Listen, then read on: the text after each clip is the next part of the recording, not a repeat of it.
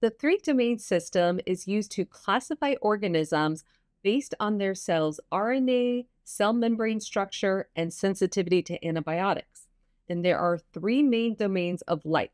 This includes bacteria, archaea, and eukarya.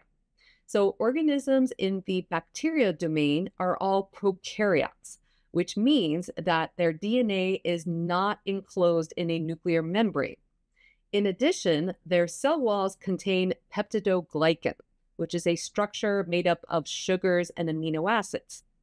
Organisms in the archaea domain are also prokaryotes, but their cell walls do not contain peptidoglycan.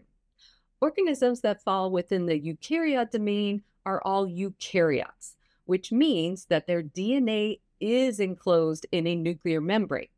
Not all eukarya have a cell wall, but for those that do, it does not contain peptidoglycan.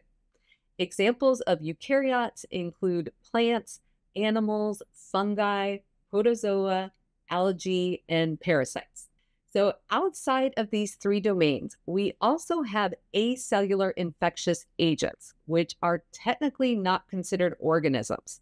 So acellular means not composed of cells.